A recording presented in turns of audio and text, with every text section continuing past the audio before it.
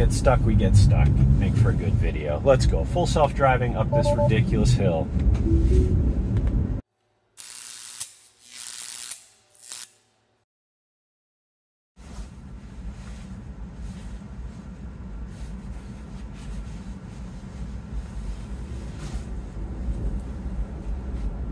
All right, guys, wanted to hop on quick video here on sub-zero temperatures. I don't think FSD is gonna work, but I'm gonna just show you. We have no lane markings.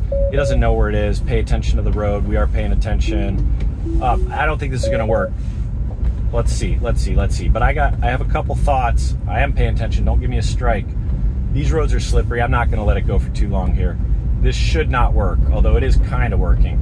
-13, it is actually more like -15 out. Absolutely a dream to drive this Tesla in Arctic temperatures. We've had blizzard conditions here. -15 we woke up today. I gotta say, driving an electric car is absolutely fantastic in this type of condition. The cabin, you can warm it up in your garage with the garage door closed. I just disengaged here because we're coming to the stop sign. There's a car. I'm gonna re-engage. We'll see what happens. Yes, you do want to let the vehicle precondition for about 30 minutes to warm up the batteries. It's going to be better for your efficiency. But otherwise, yeah, you can warm it up in your garage. Absolutely beautiful. I started at 83%. I've been driving all over. I've only lost 3% so far. Like I said, -13, -15. We got a car up, or a big semi up here. Let's see if it sees it. Yeah, it's making me a little nervous. Kind of slippery. I'm going to take over here. The thing is with FSD in these conditions, I'm going to re-engage, it can't pick up on the slipperiness of the road, and it really can't pick up on the lanes. I was out driving when we had a lot more snow on the road before they cleared it, and FSD is unusable in those situations. You can see it's doing a pretty decent job here. Even without the lane markings, it's picking up the sides of the road, and we're going along 25 miles an hour here. So version 12 is going to be next level though. The difference that a neural network will be able to have in picking up a condition like this, it was like Elon was saying, or somebody was saying, you know, if you had bombs going off in the middle of the road, things flying across, in theory, version 12 neural network should be able to handle that.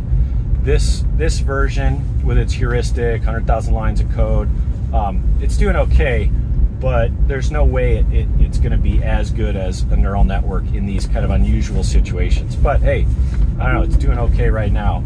Actually, I'm going to let it go and see what it does at this stop sign. I don't want to slide through, but we are coming to a decently slow stop. I'm going to check because these snowbanks are so high you can barely see over them, but it is making this turn okay as we slide around that corner. Yeah, it just doesn't know how to perceive that the road is slippery and how to handle that turn. It just does a turn normally. You know, a human is able to kind of gauge, hey, how slippery is this particular patch here as I go around the corner, and adjust. But 11.4.9 is just not able to do that. So you could see we slid around that corner as we are. And here's another thing, it's not going in these tracks. A human would go in these kind of already worn out tracks because you know that the traction's going to be better. It doesn't know to do that. It's just trying to find the lane and keep it in the middle. So yeah, FSD 11.4.9, I mean, it's not really, no, I don't want to go left there. This is actually, you know what, let's go left there.